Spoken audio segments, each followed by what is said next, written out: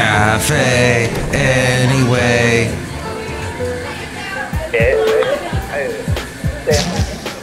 Mike's Daily Podcast. FF episode 2446, 2446. We have a special guest today. Look who it is. Everyone wait. Say Mike's Daily Podcast. Say hello, lovely lady friend. Hello. There she is. She's showing up on this podcast and doing the podcast biz, and she's going to talk about something because her mouth is opening and she says things out of her lungs and her larynx and all that. It's amazing. In her brain.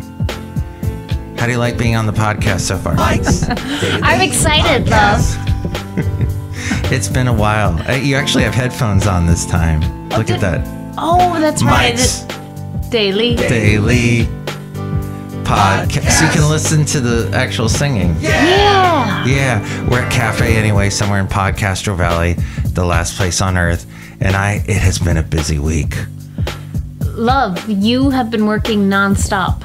I cannot stop with the working because of my company is changing all the radio equipment and it requires a lot of work on my end, basically. So I'm doing a lot of that, and I've been working 6 days a week, like the Beatles song. But hopefully this is a short-term investment, right? Of blood, sweat, and tears. Yeah. For long-term return. Yeah, it'll be, once it's set up, it's going to be easier. Much easier, yeah. In fact, I had to jump in there today, even though one of the stations has been converted so far, and I had to do a little finagling, and it's so user-friendly. It was so easy to use.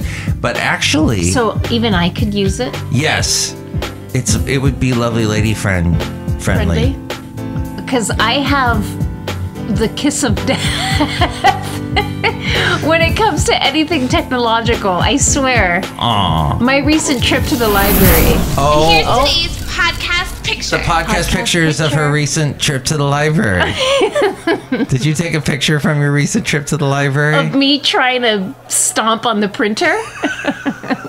Was that captured in photo?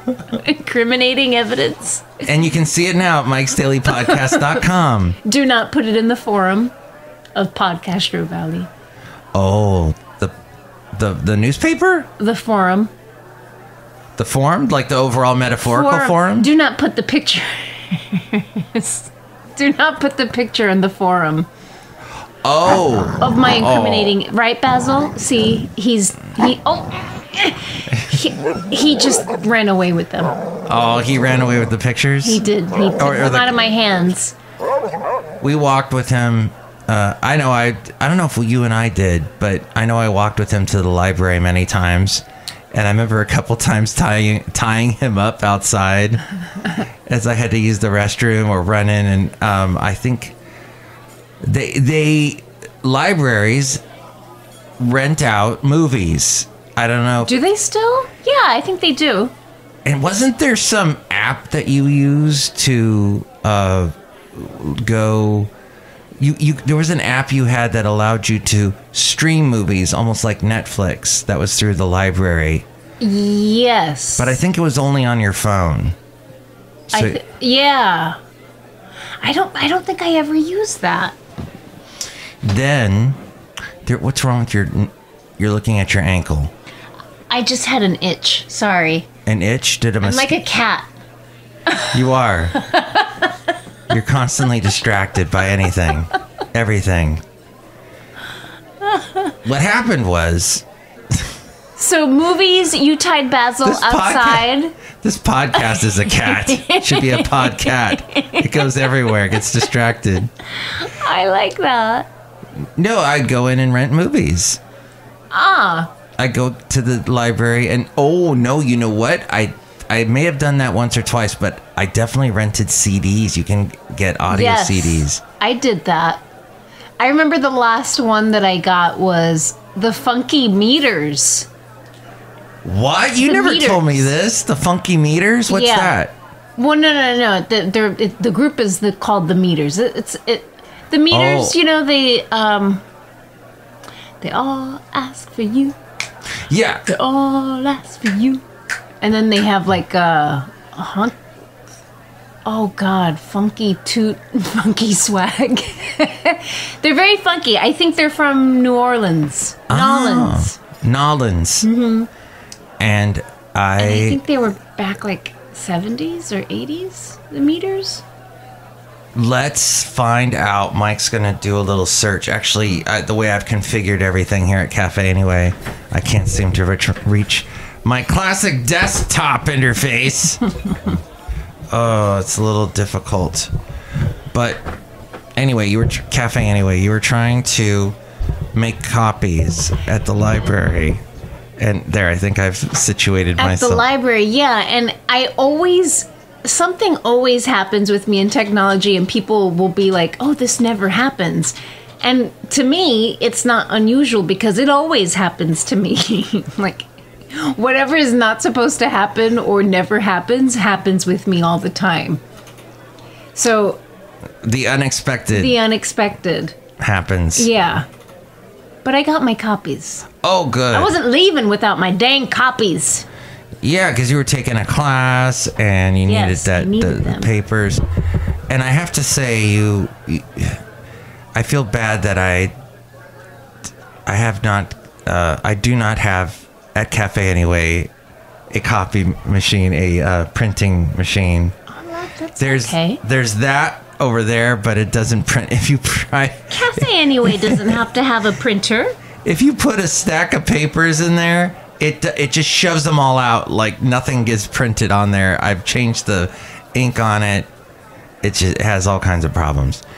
The Meters was with George Porter Jr. They were from New Orleans. Nolans from 1965. 60s. And the drummer's name was Zigaboo Modaliste. Yes. And he later had his own band. And Matthew, Steph's husband, was a guitarist. Oh, your friend. Them. Yeah. Wow. Yeah. I actually saw them perform at I can't remember, but it was one of those is it a pub or something? And up in Fairfax, remember we walked past it that time we were there. There was like a party in there. The couple that asked us if we wanted. Oh, the guy. No, wait. You're making this sound more salacious than it is. That did sound really bad. The guy had a cannabis store. Yes. And they asked if we wanted to come by. We wanted some samples. We did not stop by. But you remember that Italian restaurant we were at? Yes. And the lights went out. This is and we're starting to smell smoke in the air again in the Bay Area. So this is very reminiscent of that. That's right. That whole trip. But we were sitting in the restaurant and all of a sudden they cut the power to all of the North Bay and we were in the dark and they came out with little candles and they said, you can still eat here. You can still use your credit card because we got the old style sliding credit card, paper type, old style. And we talked to this couple right next to us and you and that lady, you were like sisters after we ate and went through this ordeal, which is typical. Isn't it psychological when you go through an ordeal, it makes you closer? Bonding. There's the bonding. Trauma bonding. Trauma bonding, which is the name of my new band. Trauma bonding. But the Meters, my love. The Meters. They were backup. They actually performed as backing musicians for Robert Palmer. Oh, get out. Might as well face it, you're addicted to love. Yeah, back in the early days. And okay, so. Well, look at that. So that was the last CD that I borrowed from the library. And I did return it. Oh, good. Unlike other books that I haven't returned. Wait, what? I didn't say that. She didn't say that. What is said here at Cafe Anyway stays at Cafe Anyway. Anyway. And on the podcast, Mike's Daily Podcast. Can we Somewhere do a in Podcaster poll Valley. of your listeners? Yes, please. How many people have you ever not returned, is that grammatically correct? Have you ever not returned a library book? Have you ever forgotten to return a library book back to the library? and then just it sat there and who knows how much the fines. Yeah. Sometimes libraries do this forgiveness day, debt forgiveness. They go very Bono and do debt forgiveness. Remember when Bono of U2 was all about debt forgiveness? No. And he was trying to get Bill Clinton. Wow, I am going back. I was talking about Bill Clinton there. Wow. I think it was during his presidency, or maybe, yeah. Obama, maybe. I think it was a Democrat president. It was not the latest one. Love. Yes. I want to talk about something here about the. Do we sum up the whole library thing? I think so. In a very roundabout way, yes. I used to tie Basil up there as I went inside and had to either use the restroom or get a book, or no, I never got a book. I would get a CD or DVD. And people do that to this day. There's still DVDs, a bunch of DVDs at the library closest to where I work in Fremont. Oh my gosh, they got an amazing selection. And you go into the library these days, there's like nobody there. Well, that one anyway. So I'm thinking about renting all of Sleepy Hollow, which was this I never watched that show was it on Fox? I don't know. It's goofy. It's got like the ghost of George Washington, and it's modern times, and there's Ichabod Crane and witches and stuff. Okay, I could do that. How many seasons? 4. I could do that. But on DVD, so it's a lot easier to take a break when you've got a DVD. Do people still use DVDs, love? I mean, they're not going the way of rotary dial phones, right? Well, most computers do not have the little drive that pops out. That's crazy. Most laptops don't have it. It's just the newer ones. Yeah. How about cars? Do they still have CD drives? A lot. I don't think they do. The little slot. Love, I feel so old. Yeah.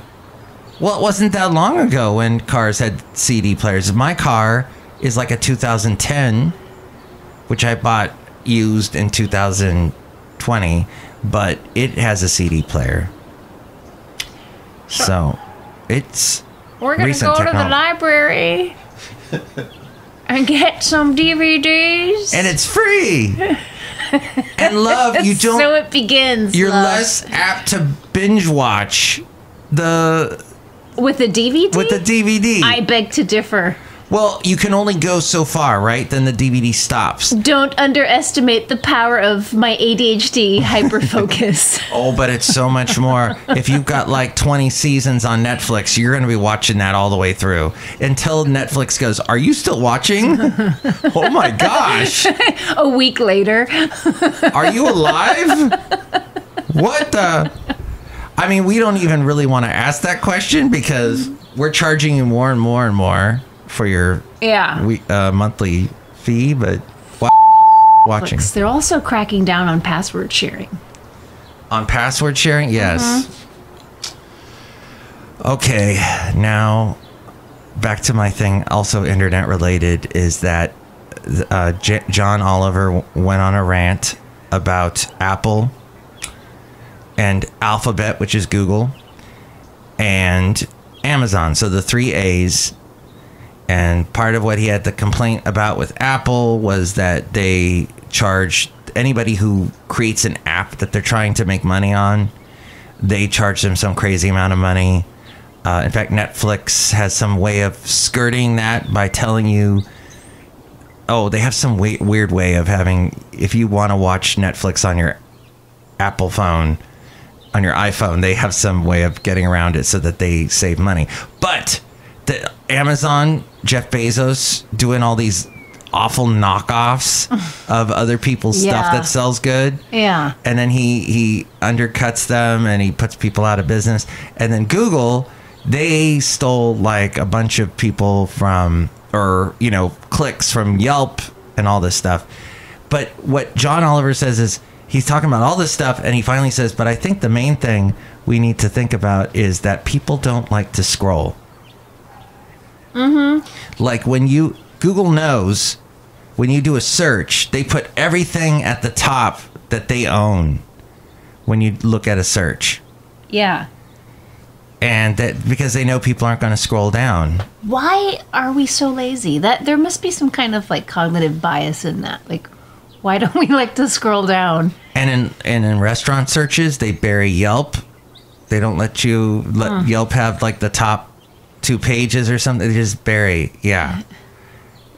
So people don't really scroll down and go. That's the problem with this podcast. Maybe this podcast, I don't know. It would do better if some of these people pushed me up to the top of the search. But, you know, I'm like buried down really far. Lovey, I will listen to your podcasts. Thank you. Always. I'll be like a mermaid that swims to the bottom of the ocean floor to bring up some buried treasure. Oh, like little pearls and stuff? Yeah. Oh, thank you. That's me and your podcast. That's all I care about. That and that nice lady in some of that country far, far away that apparently they made a statue for me in their little village. Oh, that's right. That was very nice of her in the village to do that. It's very interesting. Love, you're famous overseas. So basically, John Oliver was ranting about how they are monopolies, and you got to be careful of monopolies and the game because it's boring. It's such a tricky. I mean, slippery. It's slippery, tricky. Is it a slippery, tricky thing? I mean, human beings, we are complacent, and they know this about us. Mm-hmm. And they exploit it. We do whatever is going to be like the path of least resistance. Exactly. And if anything is going to take a little bit more effort, that's probably not going to happen. So it really does require, like, even though cognitively we know that these things are important to do, it's so hard. I put myself in there. I don't always scroll either. It's like I find what I need, bam, buy now. Exactly, like the buy now button on Amazon. Yeah. You could just easily scroll down. Yeah. And down below, there's going to be links to like whatever you see. Other vendors. Right. Oh, this is $50. But if you scroll down, there are people selling the same stuff for cheaper. Yeah. Or even like not even buying on Amazon, right? Like. It's so easy to do. It's just everything. I mean, it really is just like this marketplace for everything. And so then if you want to support local businesses or smaller, you know, lesser known owners, you got to do work. Does Amazon own Etsy? I don't think so. Oh, okay. But see, Etsy, I don't know. Do they? I don't know, but let's ask Google. Or no, actually, what was the other one? Bing. Yes. Bing. Bing, like Bing Crosby, which you can, and I've been using Bing forever, for at least 7 years. And if you sign up with an account, you get points whenever you do a search, which you can put towards buying an Amazon card, which I've done. Wait a second. Yeah. But you can also buy, well, it's a lot of since Bing is owned by Microsoft, it's a lot of Windows, Microsoft stuff. Or occasionally you get a Starbucks card. There's some things you can get. But heck, you're taking money out of Google's hands, which I just did a whole thing about how the Google, because we have Android phones, which is Google, and if you try and use the Google, and don't forget, if Google I made a bunch of bad Google jokes last night. Remember that? Yes, and now I don't remember them. If you're a ghost, if you're a search engine run by ghosts, you're Boogle. Google. Okay, nobody knows this until I point it out. The computer just crashed, and I erased. We lost all the stupid other Google jokes. I'm going to keep this one though. If you're a search engine run by cows, you're Moogle. Okay. Well, you were talking about something that had to do with Bing. Bing is definitely a way that take money out of Google hands, and then you get like rewards if you use Bing. I've used it for, ironically, Amazon cards, but you can also use it for other things. It's mostly Windows stuff, but there's like some food places, Starbucks and Panera and that kind of thing. All right, this is what people need to do, my love. They need to create their own websites and compete against these big behemoths. Behemoths? Behemoths. There is you should choose the perfect domain, get web hosting and free domain registration, and there's various people that do that. And the rest of this is a big ad. So there you go. That was use us. So I have a website, and I'm thinking about changing my service provider for the website, because I've had them now for about 10 years, and I probably could pay less, but they are very helpful. When things go wrong, they can fix stuff. So what do you think? Would you ever start your own website, my love? Probably not, but that's just me, love. I don't like to have an internet presence. No. You want to stay in the shadows. I do. What we do in the shadows. What we do in the shadows, yes. Okay. Yeah, I don't know. But that's just me. Maybe it's my introvert side. Mm-hmm. The idea of people that I don't even know, knowing anything about me feels extremely, invasive. Yeah. And it literally, I feel it in my body. It's like painful. I don't like it. And in your profession, it'd probably be better because you're helping people, and it would. Well, yeah, for confidentiality. Yeah. It's part of the less business. People know of me, the better. Well, but I mean, for marketing purposes. Yeah, a little bit. That's a thing, right? You have to do a little bit of the dilemma. The advertising. Mm-hmm. And the internet seems to be a big way with that. Well, we're outside a cafe anyway, even though it's gotten very quiet out here because of our very profound subject. Look who's here. Hello, Mike Matthews, Chely Shoehart, gift shop supervisor. Oh my gosh, hi, lovely lady friend. How are you today? Hi, Chely. It's been a while. I use the internet to advertise stuff in my gift shop. Oh, okay. Like what? I sell masks now. Okay. Do you make them yourself? I do. I make them, and they help fight COVID, and also they scare people. Oh, do you have like scary face masks? I'm not going to tell because everyone's going to steal my idea. Oh, okay. All right. Well, where can I find them? In the gift shop. Go to the gift shop. Are you selling them on Etsy as well? In the cafe anyway, please. Okay. No, I don't know what that is. All right. Sure. I gotta go, bye. All right, bye. Remember when we were flying to, I forget where it was. Yes, the guy that had the skull face mask. Yeah.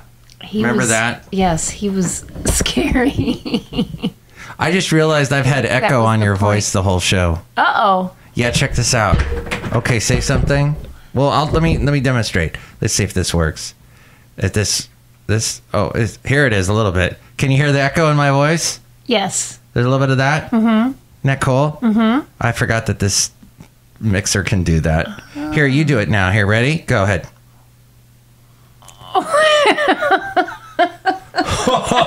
Frozen, love.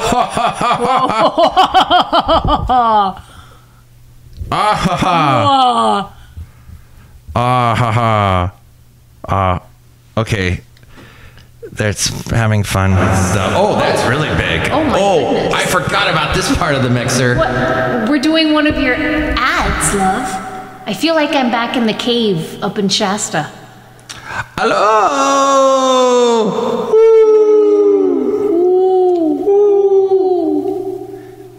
Okay, at this point, people are going, I'm turning this off. This is stupid. At this point? No, when I was a kid, my mom bought me a record from, it was called so Disney Disney sold a bunch of records. They saw that kids or parents would buy records for their kids. And of course, they saw how big in the music industry, the Beatles were selling records and all that. So Disney made this thing called the Mickey Mouse Club. No, the Mickey Mouse Factory or something like that. And so it was like Chip and Dale had a song, Chip and Dale. They had a song. But this is way before the song that you remember as a kid that they had recently. Okay. Isn't there some new movie with Chip and Dale? Where one of them CGI. We saw a commercial for that. You showed it to me, yeah. But there was one with Scrooge McDuck. Yes, Scrooge McDuck is a very old character. That's how far back he goes. I remember him as a kid. Yeah. And he's like, I am traveling now into the echo chamber.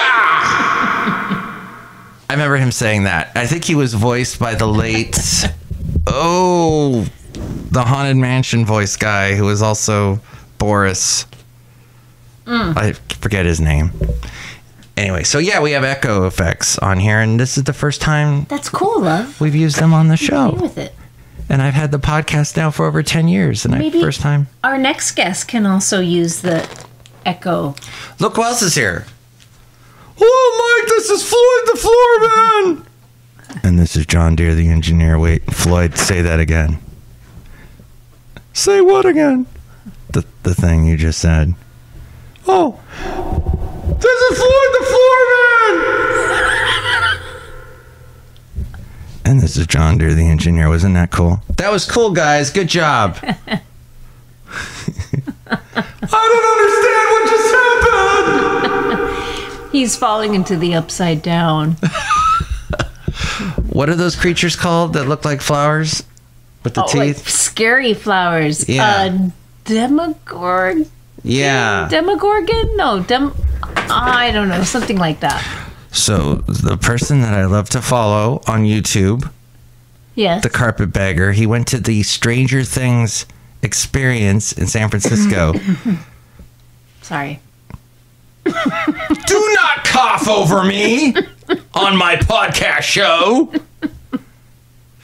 I covered my mouth. Thank you. It was very polite of you. Did you wear one of Chely's masks? I did. Masks? I did.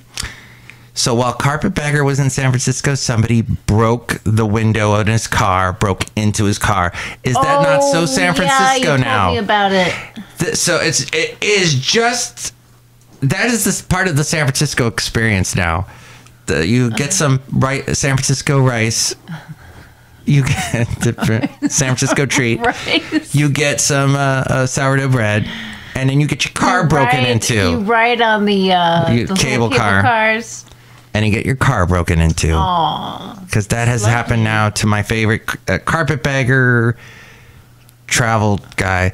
And I have to tell you, my love, the only reason why I watch those people now is because of the dang pandemic. I got hooked on them. I think a lot of other people did too.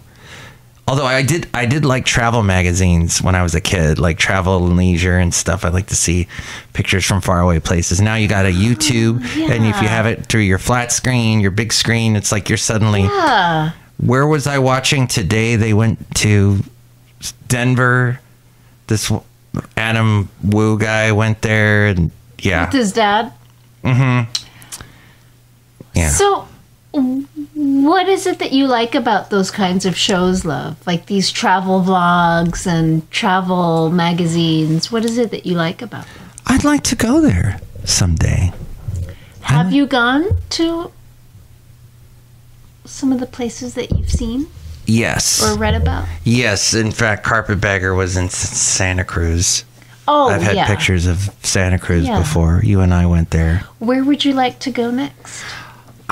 I told you yesterday, I want to go up to Napa. I want to go up there. Okay. All right. But I'll go to Shasta. I'll go to Shasta. Should I include a podcast picture of Shasta? One of your podcast pictures? I've already had a couple of them now. If you want, sure. Okay, we'll go with one of those. We'll have to go to Napa and yes, get some pictures there. Anywhere I go with you is where I want to go, as long as you're there. My love, I would love to take you to a place that does mud baths. I don't know if they still do them now, but I'd love to see you in a mud bath. You are so sadistic. No, I would do it too. Yeah? Those things are the best. It's good? Oh, you feel like you're in, I mean, I don't know how to describe it. It's just like this warm, soft, mushy womb.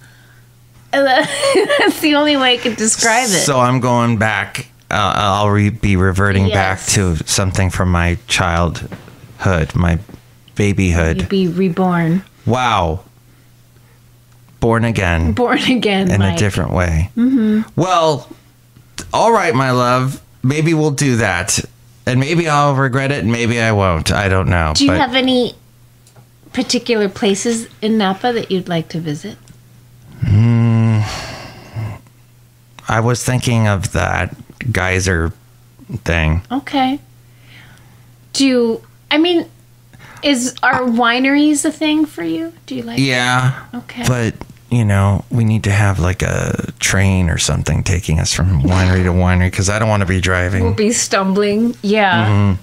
It's one wine tasting session, and you not even half of a wine tasting session. You shouldn't be driving. Yeah, I agree. With the amount they give you.